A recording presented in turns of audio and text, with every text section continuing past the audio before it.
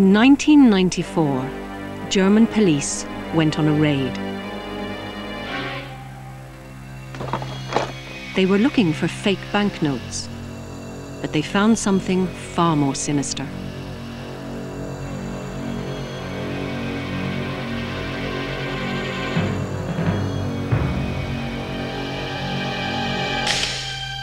Sealed in a canister were several grams of radioactive plutonium, the material needed to build a nuclear bomb. The discovery set off a scientific detective story which was to stretch halfway round the world.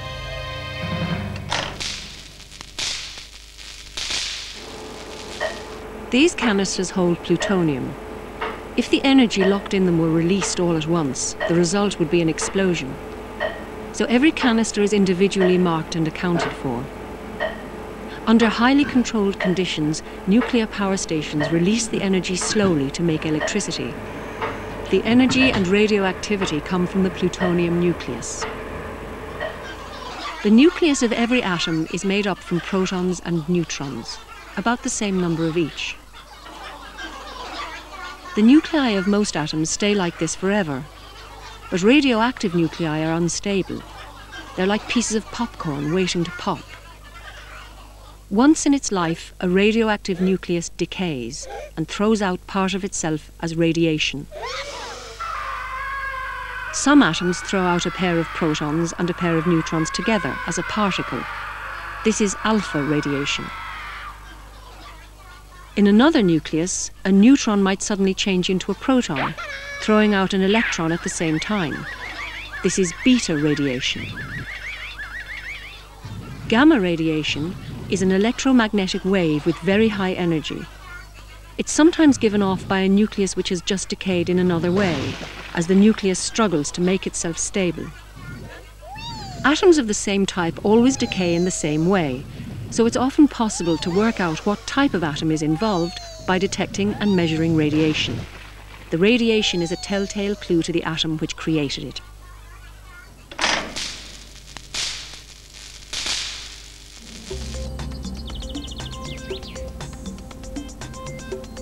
In Britain, radioactive materials are strictly controlled. The National Radiological Protection Board helps companies to use them safely. Because we can't actually detect radiation ourselves, we can't hear it, smell it, or taste it, we need something that will do that job for us. This is a basic radiation monitoring instrument. The clicking you can hear is due to natural background radiation. Radiation hits this probe and causes this box here to click. And this meter tells us how many of those clicks are happening every second. Before I go out to visit a company, I need to check that the radiation monitoring instrument that I'm using is actually working correctly. What I do is take a source of known activity, bring the detection head right up to that source, and as you can hear, this one seems to be functioning correctly. Alpha, beta and gamma radiation have different properties. Alpha radiation doesn't travel far in air. A sheet of paper will usually stop the alpha particles completely. Beta radiation is more penetrating. Paper has little effect. But beta particles find it difficult to pass through denser materials like perspex.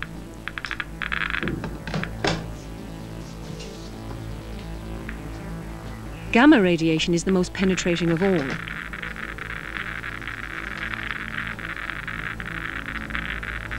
Only very dense materials, like lead, will greatly reduce gamma rays.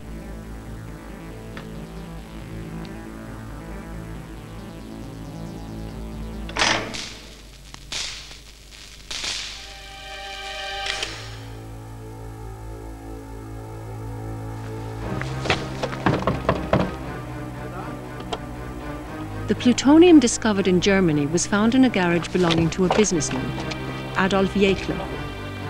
When he was arrested, he boasted that he knew where 50 kilograms more plutonium was hidden, but he refused to say where. He also refused to say what the plutonium was for, but the best guess seems to be international terrorism. Information on nuclear weapons is now widely available. Getting hold of plutonium is much more difficult. So how did Jäckle do it? The German police sent his canister to the country's top-secret Transuranium Institute for tests. Short Circuit was refused permission to film inside, but we have been able to reconstruct some of the techniques which were used to track down the source of the plutonium.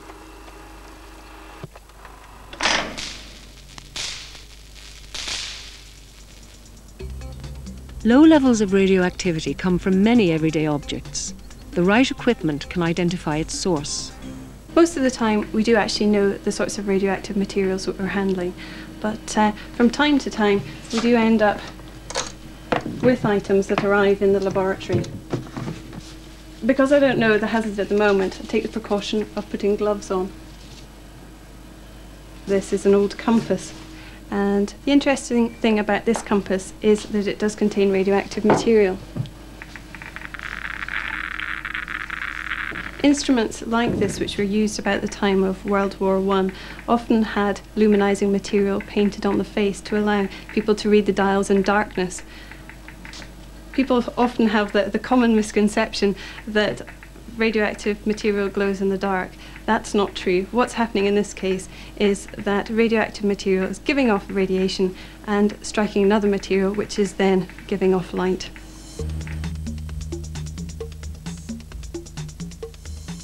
Finding out exactly which radioactive material is in the compass needs more sensitive equipment. This laboratory identifies radioactive elements from the gamma rays they produce.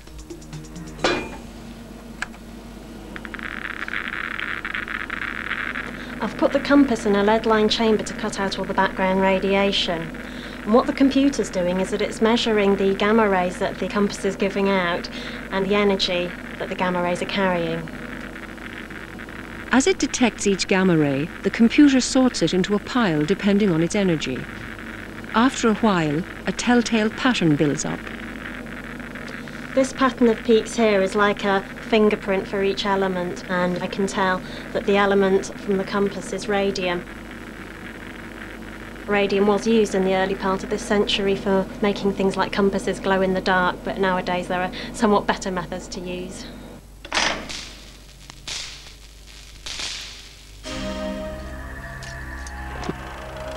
Tests revealed that the plutonium in Adolf Jäckle's garage came from a nuclear power plant. But where? The evidence points towards the Russian Federation, a group of countries that formed part of the old Union of Soviet Socialist Republics. In the early 1990s, the Union broke up and things came close to chaos.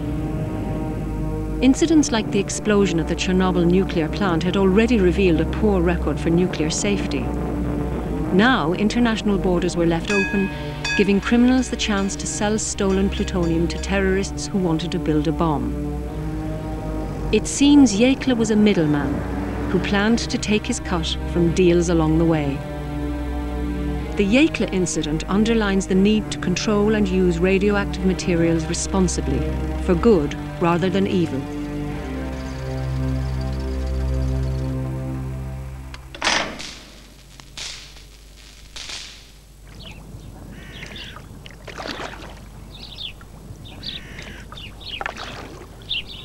Gavin Hales is 19.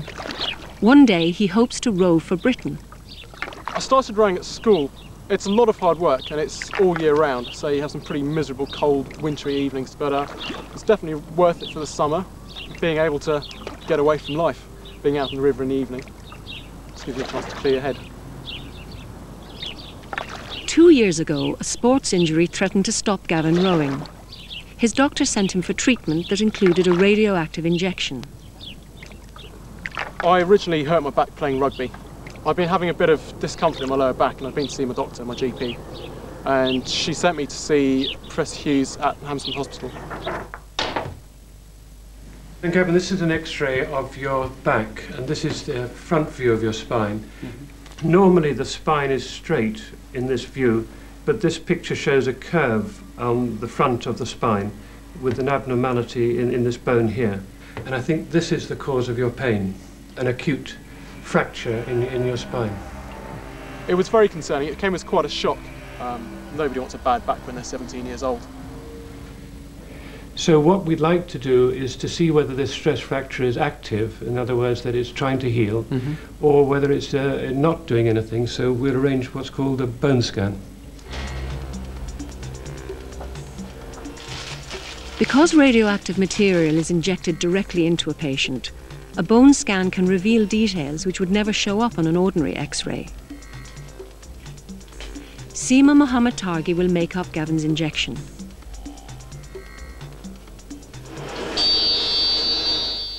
Large doses of radiation can damage body cells, so Seema has to protect herself and make sure the radioactive material stays inside her special laboratory. Because it has to be injected into a patient, of course, it has to be sterile. And Seema's working within a sterile cell, within a clean room. You can see the rubber gloves, and they're held in position by the pressure of the air, which forces all of the dirt out of the clean environment. The injection is made from a radioactive chemical element called technetium. It will travel through Gavin's blood to his bones. The technetium comes from a generator stored safely in the clean room.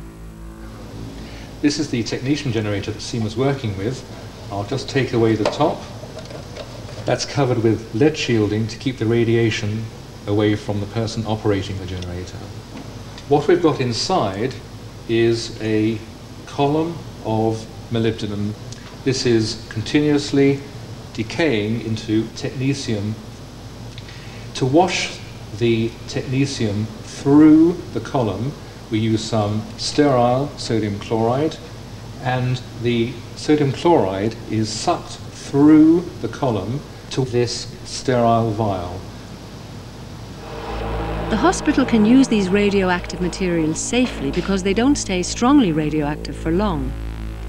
The technetium injection will only produce strong radiation for a few hours, just long enough to do the bone scan. But the molybdenum generator which made it will last for about a week, long enough to make lots of injections. If I'd been holding this amount of molybdenum perhaps 6 months ago, it would have been extremely dangerous for me. However, in that 6 months, it's decayed away and I can safely hold it.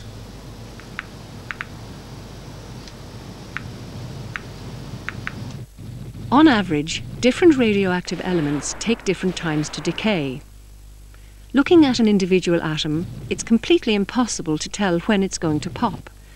It could happen in the next few seconds. It might take 1,000,000 years.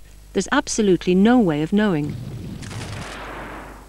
But when you look at a large number of atoms altogether, it's clear that on average, some radioactive materials decay much faster than others. The average time it takes half the atoms in a large sample to decay is called the half-life. It takes more than 24,000 years for half a sample of plutonium to decay. But the half-life of other elements is measured in minutes or seconds, so their radioactivity disappears much more quickly. For this reason, radioactive elements with long half-lives tend to be more dangerous than those with short half-lives.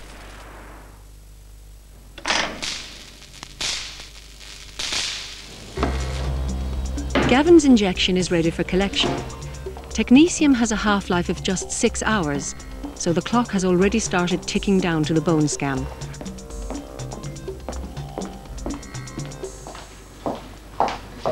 Right, I've just been down to the radiopharmacy to collect these doses, and in this little lead box I have a syringe which has been pre-prepared for me with the dose which we need to give to Gavin.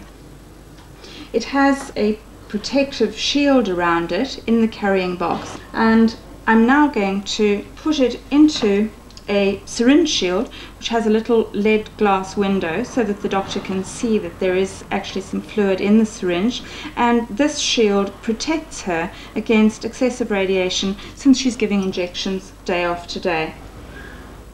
Everything's ready. Daphne calls in a doctor to give the injection. Hello, come in, Gavin. Thanks. Hello, Doctor. Hello. Hi. How are you? Very well, thank you. Daphne has explained everything to you before, I believe. Yes, she has. Are you allergic to anything? No. Any history of asthma? No. Could you roll up the sleeve for me, please? Yeah, sure.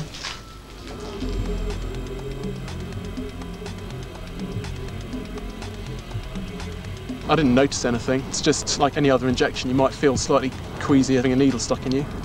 But it didn't bother me really. After 2 hours, the injection had worked its way around Gavin's body. It was time for the scan. Gavin, this is the camera that we're going to be doing the pictures on. Yep. I need you to lie down on the bed, feet that end, head up there, on your back. Right. This is the camera that's going to be taking the pictures. We've got one at the top and we've got one at the bottom, and they're going to be moving around you, taking pictures at different angles all around your body so that we can do a reconstruction in 3 dimensions. Okay?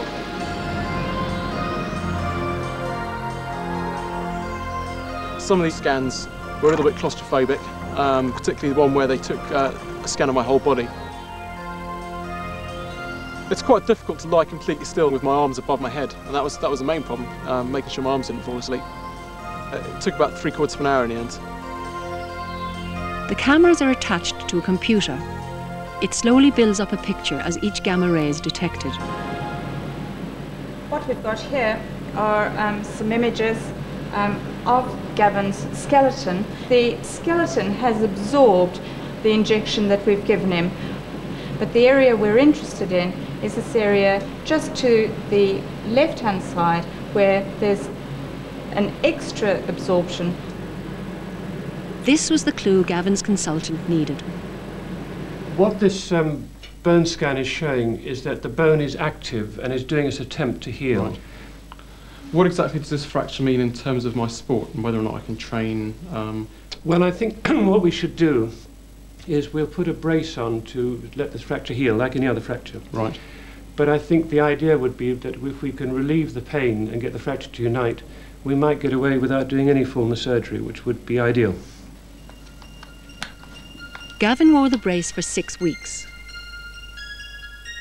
The treatment worked, and he was soon back rowing again. In the end, it all turned out rather well. I'm now at New College, Oxford. Obviously, the big opportunity with Oxford rowing is the boat race, which I'd quite like to have a go at. I'm not sure how things are going to go, so I'm going to see. From medicine to nuclear power, radioactivity can be a powerful tool for good if it's used with respect and responsibility.